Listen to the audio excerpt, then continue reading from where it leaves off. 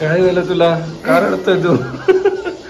येणार येणार बाप्पा पुढच्या वर्षी येणार, काही काळजी करू नको. है ना? हसा मग आता.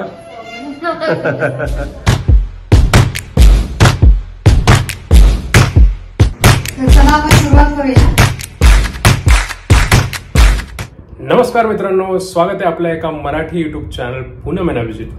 मित्रांनो, आज आहे म्हणजे अनंत चतुर्दशीचा दिवस आणि गणपती विसर्जन आपल्या घरच्या बाप्पांचं झालेलं आहे थोड्याच वेळापूर्वी.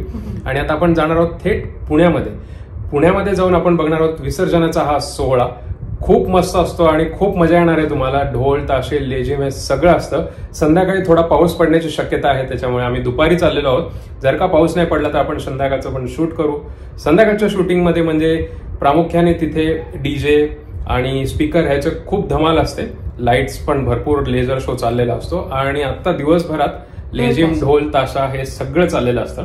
तर आता आपण जाणार आहोत पुण्यामध्ये थेट, म्हणजे पुण्यातच राहतो आम्ही, हे सांगायचं होतं. पुण्यातच राहतो आम्ही, पण पुण्याच्या मेन भागात जाणार, म्हणजे सिटी एरियामध्ये आपण जातो म्हणून म्हणतो पुण्यात जाणार. तुम्हीही आमच्यासोबत चला आणि ही जर्नी एन्जॉय करायचं. तुम्ही पुण्याच्या बाहेर असाल तर तुम्हाला बघायला नक्की आवडेल. चला, तर हा व्हिडिओ खूप मस्त असणार आहे आणि धमाल करणार आहोत आपण. तर चला जाऊया थेट पुणे सिटीमध्ये. तर मित्रांनो, गाडी आपण लावलेली आहे नवी पेठ रामबाग कॉलनीमध्ये आणि इथून आता आपण पुढे चाललो आहोत टिळक रोडवरून.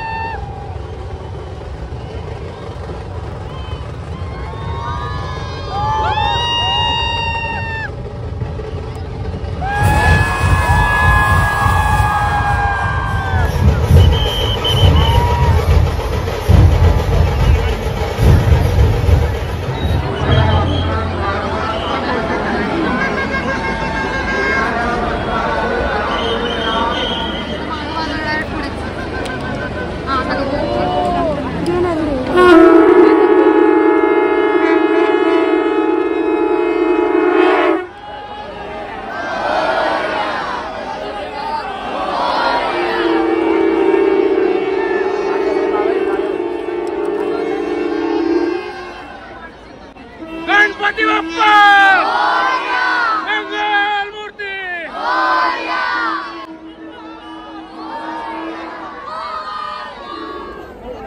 आता दुसरा गणपती म्हणजे योगेश्वरी आपल्या समोरून गेला, आवाज पूर्ण गेलेला आहे। गर्दी तुफान आहे, मग ढग आले होते पण ढग पण गेलेले आहेत, पूर्ण गेलेला आहे आवाज।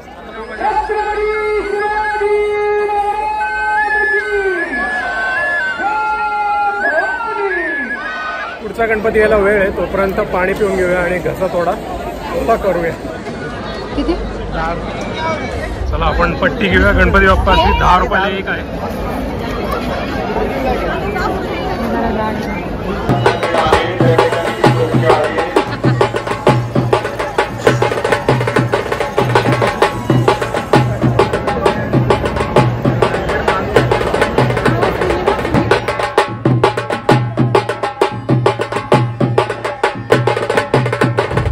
गुरुजी तालीम गणपतीचा स्वागत झालेला आहे।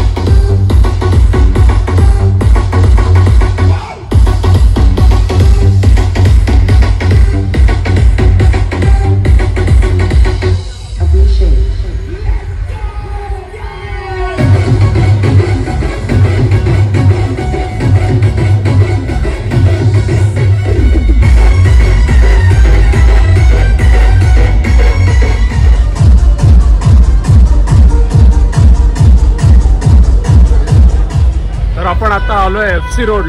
आपण पार्क केली एका गल्लीमध्ये. चला आता जाऊया आपण अलका टॉकीजच्या चौकात जाण्याचा प्रयत्न करूया.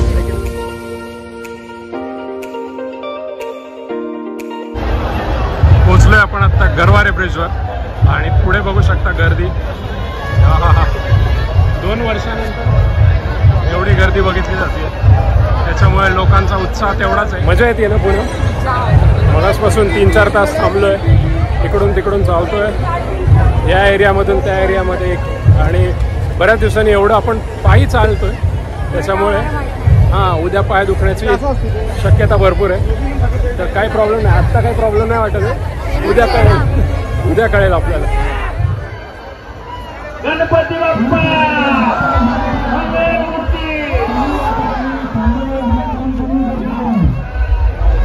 कार्यक्रमांना विराजले आहे. आपल्या बाप्पाला हळूहळू पुढे घेऊन चला.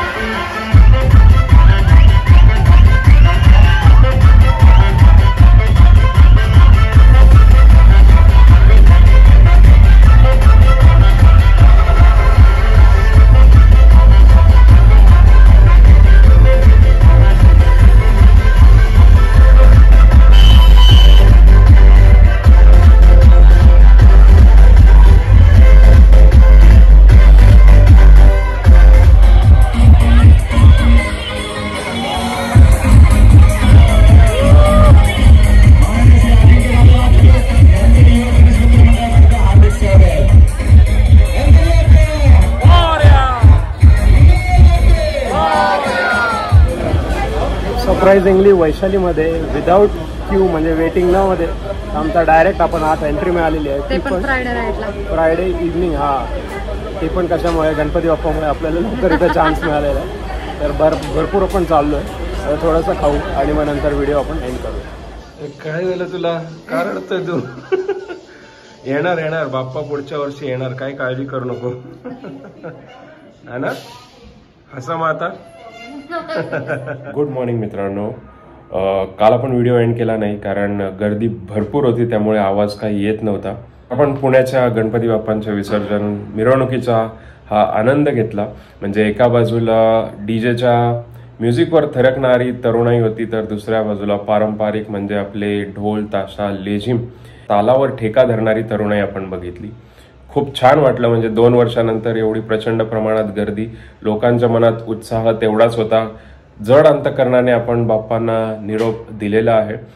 अजूनही म्हणजे दगडूशेठ गणपतीची मिरवणूक चालू होती. मगाशी मी 7 वाजता बघितलं टीव्ही न्यूजवर, तर मिरवणूक ही चालूच होती. तर असा होता हा बाप्पांच्या मिरवणुकीचा व्हिडिओ इथपर्यंत बघितला असेल आणि व्हिडिओ आवडला असेल तर व्हिडिओला लाईक नक्की करा. चॅनलवर जर का तुम्ही नवीन असाल तर चॅनलला सबस्क्राईब करा.